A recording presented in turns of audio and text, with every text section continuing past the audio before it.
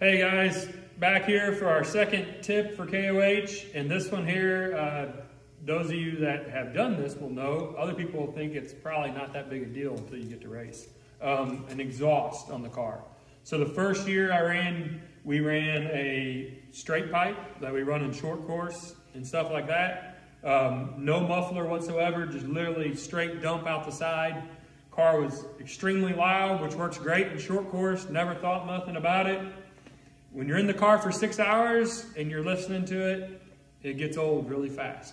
And then even bigger than just listening to the constant drone in your ears, it'll make your ears ring, is it affects your communication with your co-pilot.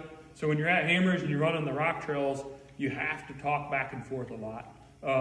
Different spots in the car, looking for different lines. And when you have that drone in the background, it comes through your headset. And so, like ours in particular case was so bad that it would echo through my co-pilot's helmet, and his microphone would pick it up and push it into my helmet.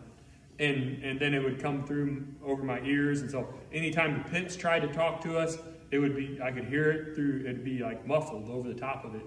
And then the same thing when we were just trying to talk back and forth, we had to yell the whole day.